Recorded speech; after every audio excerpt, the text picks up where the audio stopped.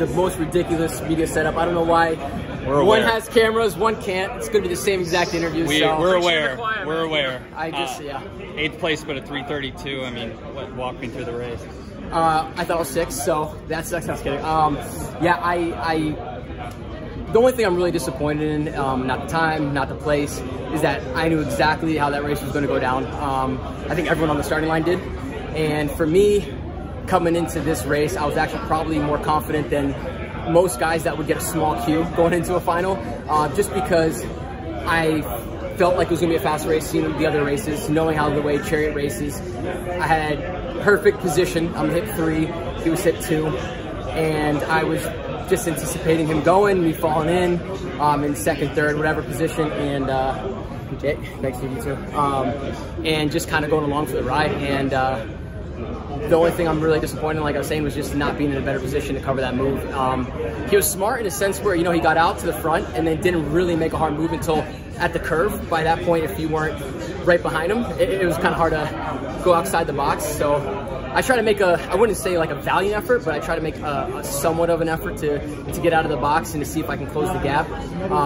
Found myself out there for, I don't know how many meters, but definitely not closing in without having to make a hard surge to get on it.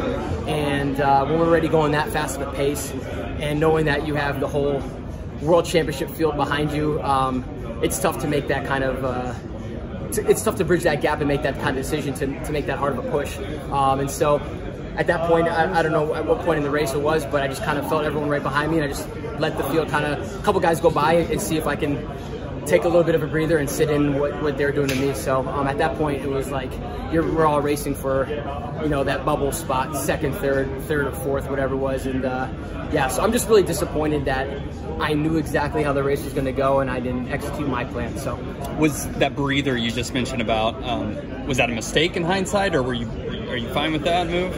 Yeah, of course. I mean, if I didn't make that breather, I probably would have faded even harder. I don't even know if I said I should. I don't know if I guess if I looked at the splits, maybe I did fade. But I felt like when they went by me, I kind of stayed in that pack a little bit and fought, which I was happy with myself with at that point in the race. It's just I'm not pacers for those guys, and as they're not pacers for me, it's not like I'm expecting those guys around. But at that point, I was just like, all right, my next best strategy now is to kind of mentally take off a few meters and see if I can rally for somewhat of a kick and finish as high up as possible, whatever that was in that place. But like I said, I wasn't bridging the gap. I looked up and I tried for X amount of meters, and once I realized I wasn't, you know, at this point, it's like, what am I doing? You know, like trying to run a hard race. You know, I'm not dropping anyone. They're still like right on me. So I didn't look at the board. I don't know where everyone was, but I could feel some guys breathing around me, and I just kind of let them around. So you said you regretted not getting on that first initial move. Do you think you could have hung with them though? He ran 3:29 from the front. I'm gonna be honest with you. Like, it's hard to say. Like now, I feel better walking through this mix zone and going up the stairs than any of the other rounds.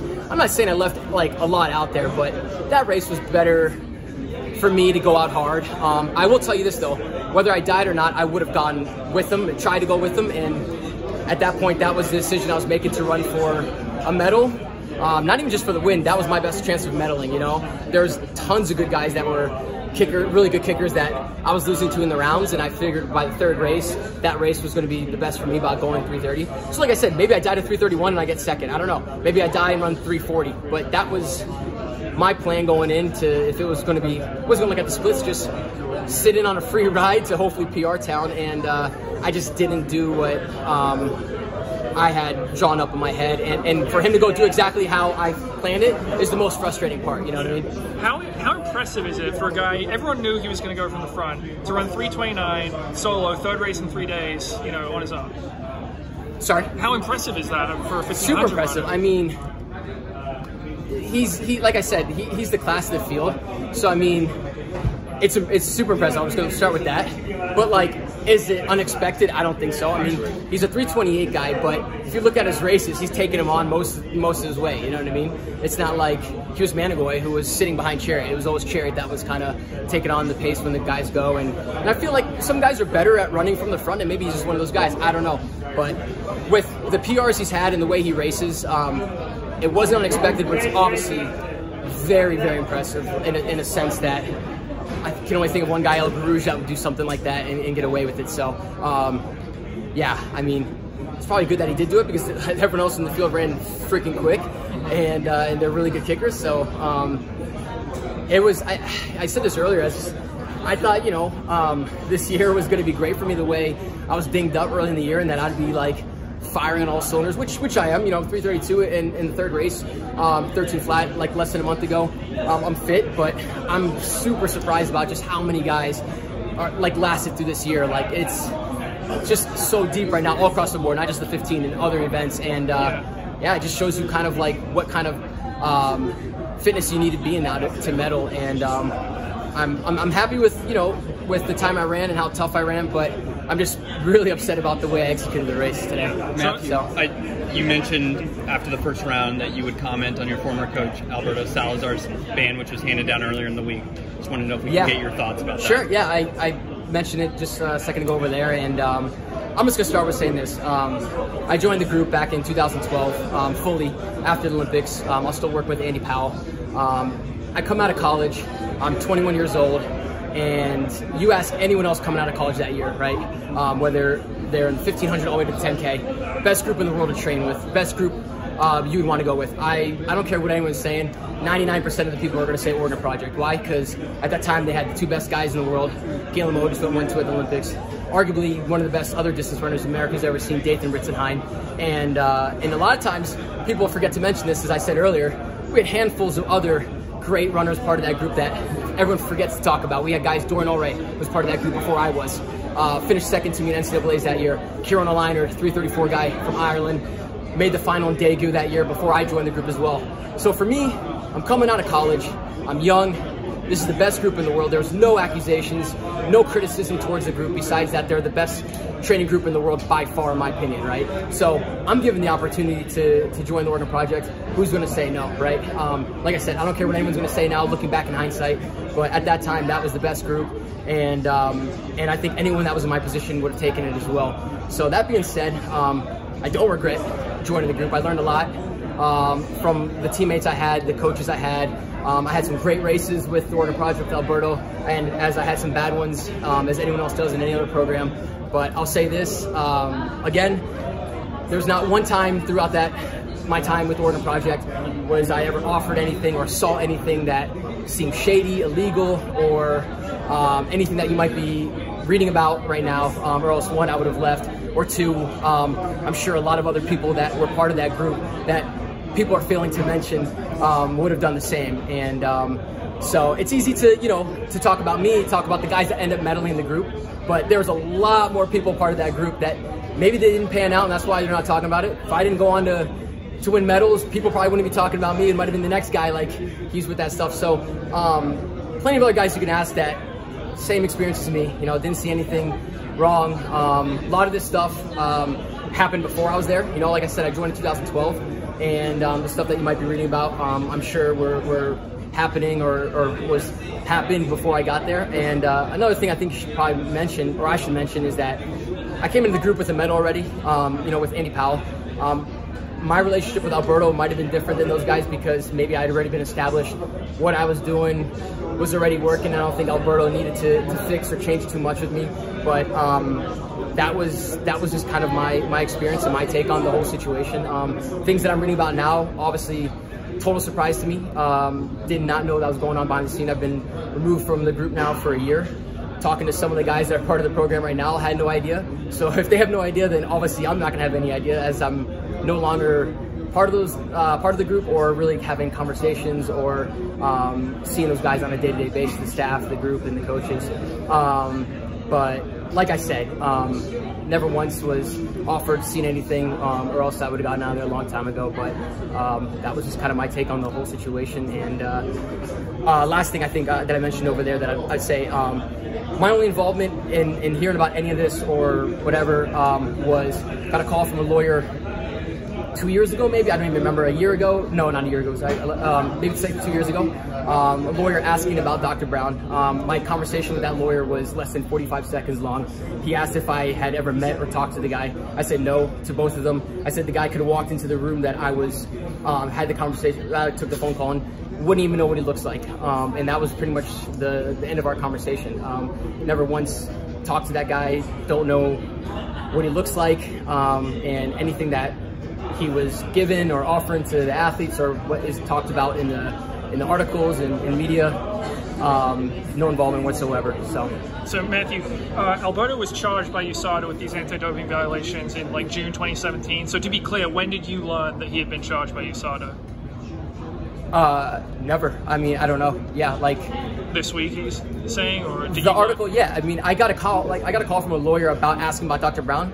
Never once knew what the call was about. I mean, obviously I've heard of the guy, but that was pretty much the only time I thought something might have been up, but never once had a conversation with Alberto or hearing from anyone else on the team about this. So. And did the USADA investigation or any of the allegations against Alberto have anything to do with your decision to leave the crew for the end of last year? No. Like I said, my decision was personal. I had no idea any of this was going on until this week. So when I left a year ago, obviously I had no idea anything was going on. I said earlier, not here, but like whatever, back at pre when I discussed my reason for leaving was just, I felt like I was stagnant with training, with Alberto. He wasn't traveling quite as much. His involvement with the group wasn't as much as when I first joined the group in 2012. The guys I joined the group to train with and and race with were either moved up to different distances, left the group, and I felt for me moving forward it was just best to be happier, and that's why I left Portland before I even left the group, because I was unhappy with who else. I wasn't training with anyone. I was unhappy with my training environment, my training situation, and I needed something new with a big 3 years coming up, which was the start of this year, Tokyo, and then Eugene. I felt like I need something fresh, something new, something to kind of like get me going again, and I felt like this after pretty much how I ran this year, given where I was months ago, I'm extremely happy with my decision, and I think obviously it just came through the media, but I'm pretty sure me and Jerry's conversation will be, one, disappointed that A, I didn't go with Jared as we spoke before, but two, just our excitement together about me getting a full year of his type of training under my belt. Although I joined in November, I think, right after the 5K in New York City, I didn't actually start doing workouts with the group until April. I was just doing runs, or either taking time off for 2 injuries, hamstring and shin. So, like I said, I think that's the reason why I was able to last this long in the season, and I was hoping that a lot of guys would be going backwards, but that wasn't the case this year. But so not a knock on my performance today, but it was just more like what our conversation is going to be moving forward. So I'm pleased with my decision to leave, and I've been on the other side of things, like where those guys are right now, like Craig and the other guys with the Oregon Project back in 2015, and it's stressful, man, especially when you know what you're doing, and that's another thing I was just going to say, actually. My conversation with my dad, for instance, right after this stuff broke, and I was like, here we go again kind of thing. And, he reminded me, he goes, look, son, I'm telling you right now, the godfathers of the sport, guys like Gagliano, guys that have been in the sport long enough, the guys that know my dad, that know me, that know my family, know the way I operate. I'm a huge, it's funny to say this, but I'm a huge fan and statistician of the sport, which most people probably don't even know. I was kicking a soccer ball around up in Georgetown when I was like 6, 7, 8 years old, watching the Reebok Enclave do workouts, Rich Kennard, John Troutman, Steve Holman, when my dad was part-time coaching with Gags. And I've known these guys my whole life. And guys, anyone that knows the sport, anyone that knows my family, knows how I compete, knows what we are about, my family. And after 2015, that's like what I took away from it. Just all I care about is that my family, people close to me, understand how I am. I can't change the minds of anyone out there. They're gonna assume, and that's fine. They're gonna assume what they're gonna assume, and I can only do so much on my end by continue to compete clean, train hard, and hope to inspire the people that do believe in me. And that's pretty much how I'm gonna leave it off, and that's how I'm gonna live my life and how I'm gonna approach the rest of my career. Obviously, it sucks to be in this position. When I joined the Oregon Project full-time at the end of 2012, of course I didn't anticipate any of this, I don't think any of those other guys I mentioned anticipated, Doran O'Reilly's, Kieran's, or else we wouldn't have joined it. And but I don't think anyone could knock my decision, as it was the best training group at the time. There was no accusations, there was nothing that was going on, and I would be willing to bet almost 10 out of 10 times that anyone in my position coming out of college would have taken the position I took with joining the Oregon Project. So, all right, appreciate the time. All right, Thank you, man. Thank you.